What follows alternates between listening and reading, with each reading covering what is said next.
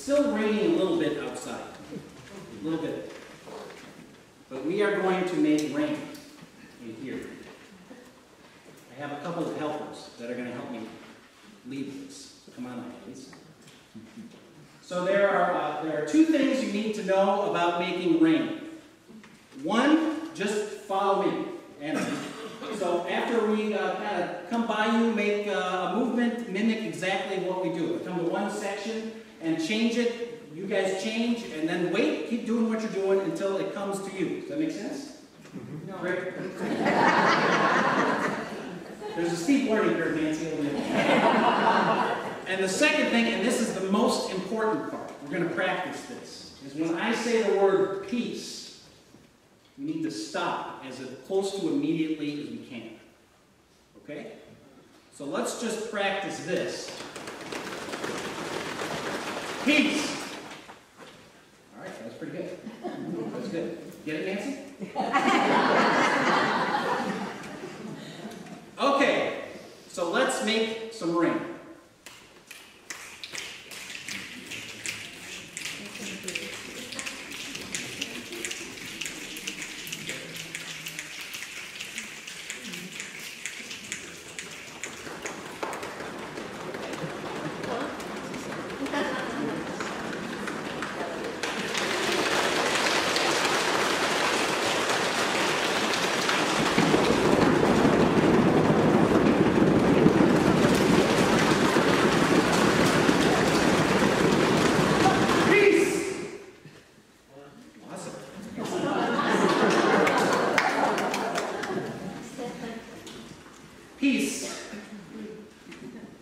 Peace.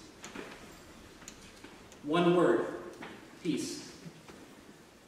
Even the wind and the sea obey him. They ask a great question. Who is this then? We know. We've heard the story before. We know who Jesus is. The Messiah. Christ. The Son of God. The one who enters our world and enters our lives. The one who dies for our sake. The one who was raised from the dead. The one who enters the storms of our lives, like the ones outside and the metaphoric ones we deal with on a daily basis, and speaks. And when he speaks, there is calm, and there is silence. Peace. Be still. We hear those words echo in our psalm from today. Be still and know that I am God. I will be exalted in the nations. I will be exalted in the earth. Other reflections in Ephesians, it says, He is our peace, breaking down the dividing walls between us. And you've probably heard this one from Philippians. Peace that surpasses understanding, guard your hearts and minds. He is our peace. It comes with an announcement in the midst of this horrendous storms, with waves crashing and winds blowing and fear, lots of fear for those with him in the boat. God is our refuge and strength, a very present help in trouble. Therefore, we shall not fear, even though the waters rage and foam, and the mountains tremble in their tumult. That's also from our psalm today. Peace, be still. I think when we think of ourselves and what this means, we think of ourselves in the boat with Jesus. We're in the rescue boat. We've heard these assuring words from Jesus that it's going to be okay, that we're going to make it through, and that we're on the rescue mission, picking the other survivors out of the water. Last week we talked about the church being a place of shelter, of shade, a sanctuary, a place of safety and peace. Saw a little bit of that yesterday, our gardening group outside, welcoming people into the memorial garden, our neighbors who were invited, people who walked across the street to see this place, to know it as their own sanctuary and place of safety too. Here we are in the boat with Jesus. Somebody came in this week and said, Pastor, here's an idea. What if we turn this space out here, our kind of gathering area, as a nice cool spot when it gets really hot out in the summer? We've got air conditioning, we can provide cold water, we can maybe have some people and welcome people into it. There you go. Shade, shelter, safety, sanctuary, with Jesus in the boat. I have a friend of mine, a colleague in Boston. She's the executive director of the Council of Churches. She rides her bike all around Boston. She's got a little sign on the back of her bike that says clergy, and she likes to take pictures of it wherever she goes. She posts them on Twitter and Instagram and Facebook, and it's always kind of a really cool thing. And as the person that's been riding his bike around town, I've been trying to learn from her. This is a cool thing. She had this idea this week. She said, what if churches could provide an air pump and a repair kit in case I get a flat while I'm biking around Boston? And I said, no, that's not a bad idea either. Come with your bike here. Safety, sanctuary, shelter, with Jesus in the boat, where there's peace, where there's calm. As this storm has erupted around us, and we've seen the storm erupting down in the Gulf Coast and all the flooding there, I was reminded of something some of our young people said in Lent when we were in the back room.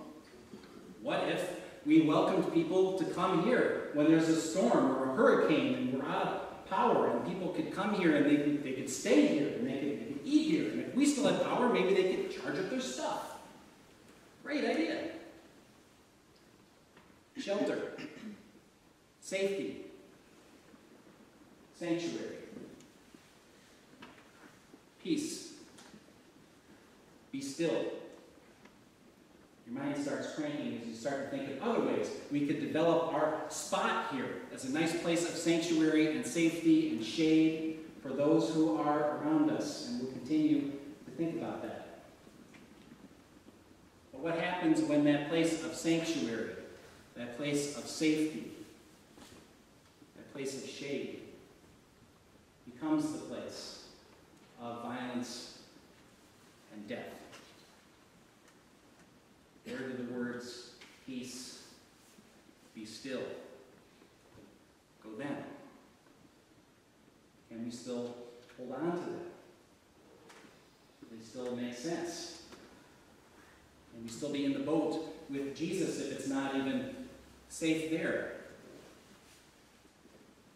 I like these two letters that our bishops wrote. Help us think a little bit through this. I did not know until I read her letter that two of the people that died were graduates from one of our Lutheran seminaries. And I didn't know that the gunman is also a member of another church called St. Paul Lutheran Church. Somehow when these tragedies strike, we tend to keep them at arm's length. I mean, they're tragic, they're horrible, we want to do something about it, but they're far away. Ferguson's far away, Baltimore's far away, even Charleston seems far away. And of course, we're linked to everyone. We are all made in the image and likeness of God, and we're, of course, connected to the whole body of Christ everywhere and every time. But somehow it seems a little deeper this time. People that our people know. Peace, be still. I think the call to acknowledge where we are, what it means, how it impacts all of us, is a good call to pause and reflect and maybe even repent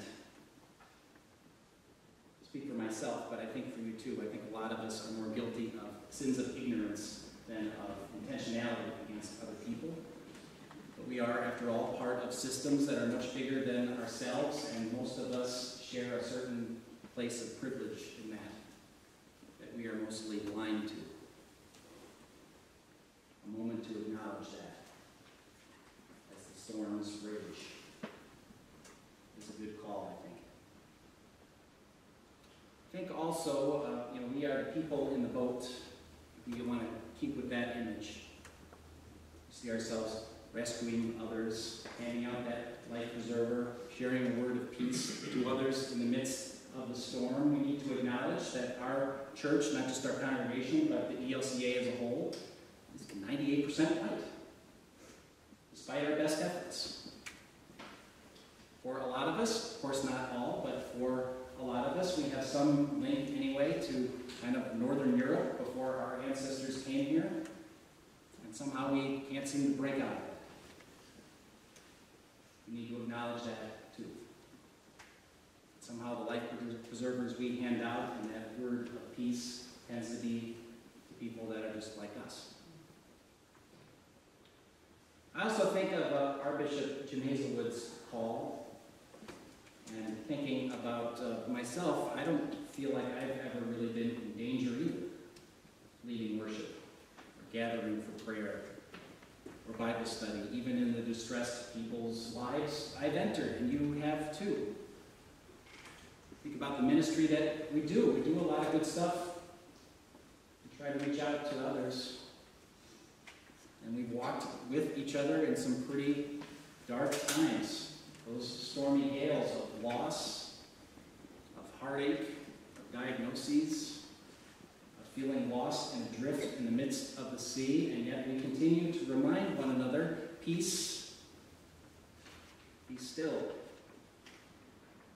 Somehow it's hard at this time to hold on to that promise. I saw a picture this week. It was drawn by a little girl. She's a member of that AME Church, Mother Emanuel, in Charleston. She drew a nice big picture of the church with its big white steeple and big white entranceway, nice grand building, a historic church in a historic neighborhood, which it is, that has withstood so many different storms throughout its life. But what's striking about this picture is she drew the people, the congregation, all outside the building. Standing, it looks like, hand in hand. The faces look like they're smiling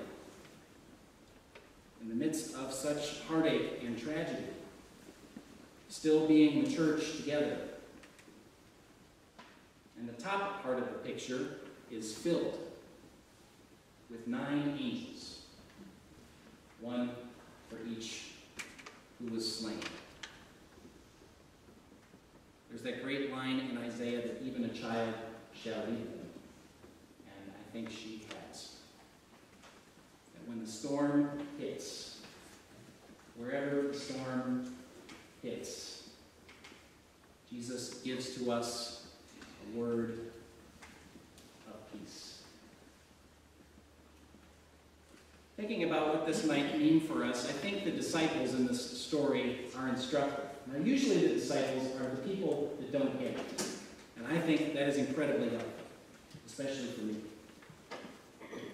But they do 3 things in this little passage that I think are instructive for us. The first thing that they do is they actually get into the boat.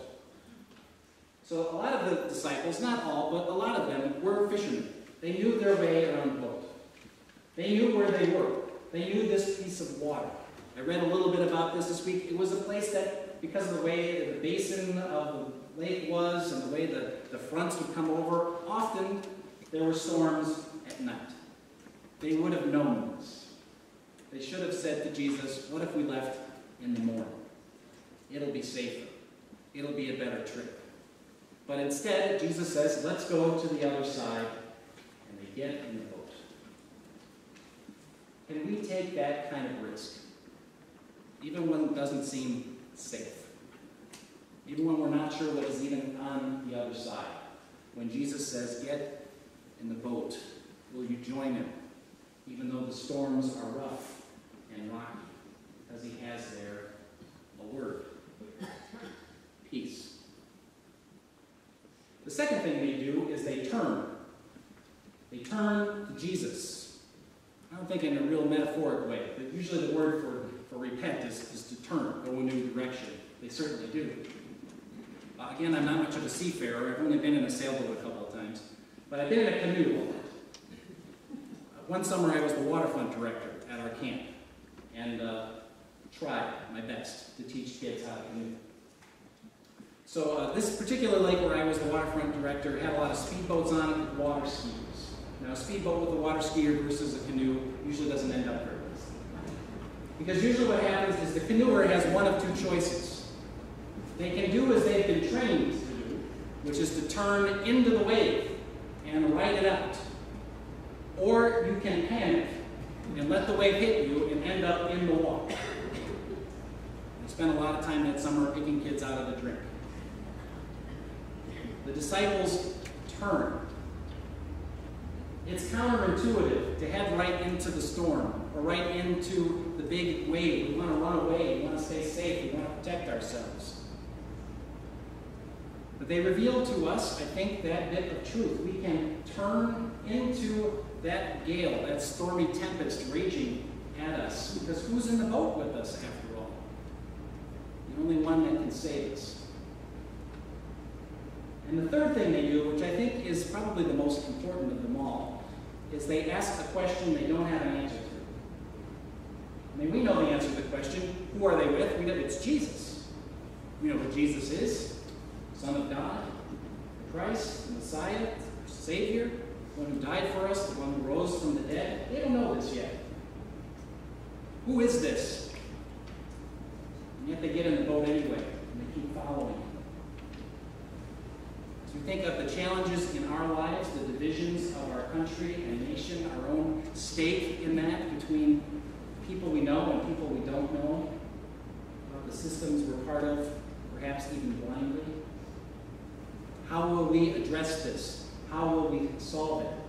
I don't have an answer. Do you? But it's asking the question. I think that's the faith that Jesus is fishing for here with them. Will you follow me anyway? Will you turn into the wave? Will you get into the boat? In the midst of the tempest, the raging sea, the blowing wind, with your fear